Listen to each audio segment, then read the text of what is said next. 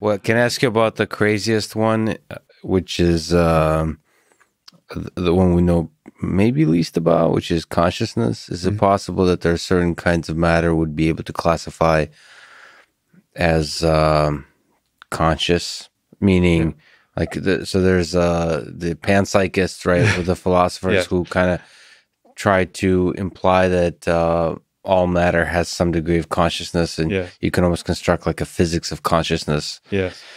Do you again, we're in such early days of this, but nevertheless it seems useful to talk about. Is there some sense from a physics perspective to make sense of consciousness?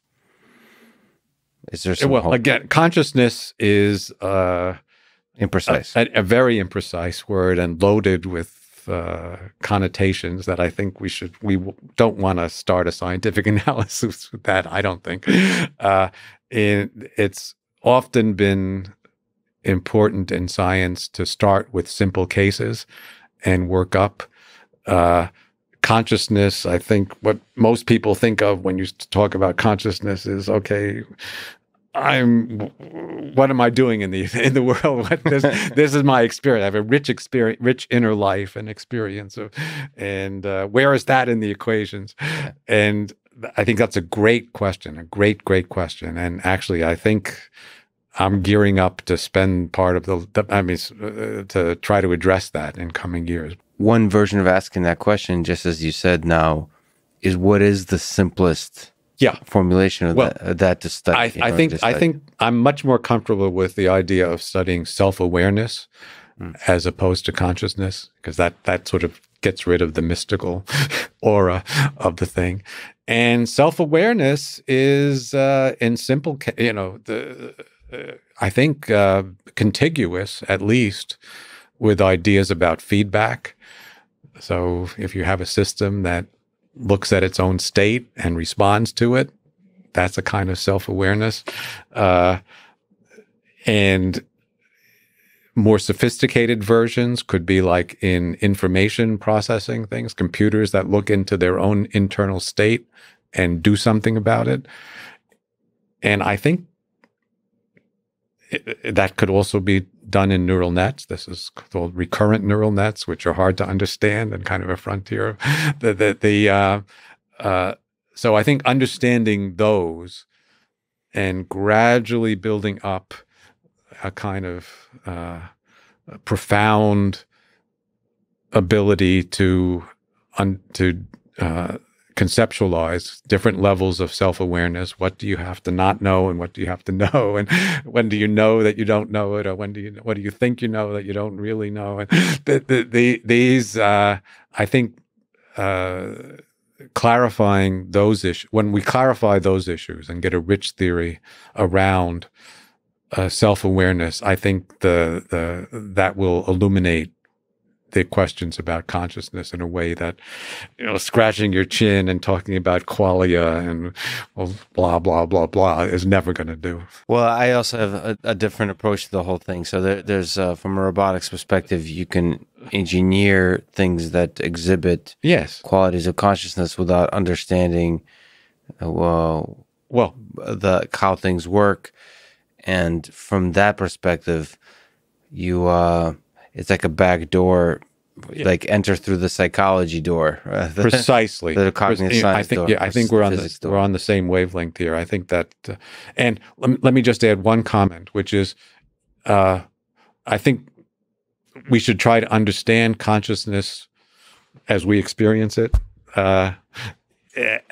in evolutionary terms, and ask ourselves why.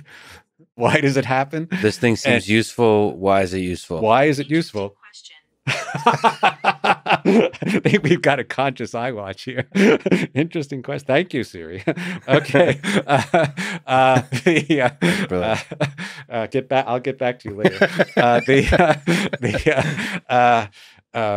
And I think what we're going. I'm morally certain that what's going to emerge from analyzing recurrent neural nets and robotic design and advanced computer design is that having this kind of looking at the internal state in a structured way that doesn't look at everything. It's encapsulated, looks at highly processed information, is very selective, and makes choices without knowing how they're made. So there'll also be an unconscious.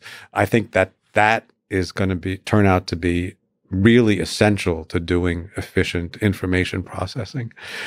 And that's why it evolved, because it's helpful, and because brains come at a high cost.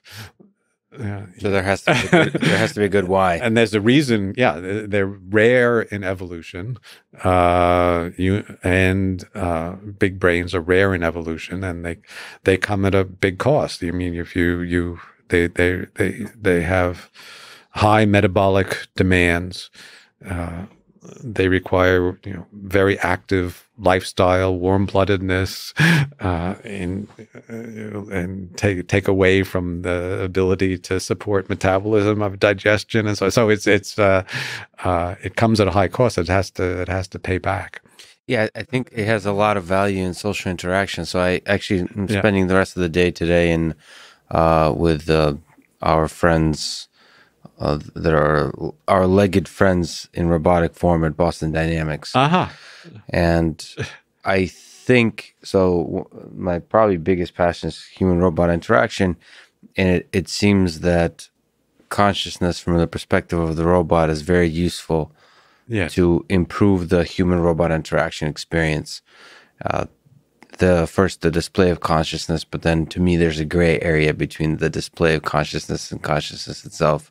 If you think of consciousness from an evolutionary perspective, it seems like a useful tool in human communication. So yes, it's certainly, well, whatever consciousness is will turn out to be. I think addressing it through its use, and working up from simple cases, and also working up from engineering experience in trying to do efficient computation, including efficient management of social interactions, is going to really shed light on these questions, as I said, in a way that sort of musing abstractly about consciousness never would.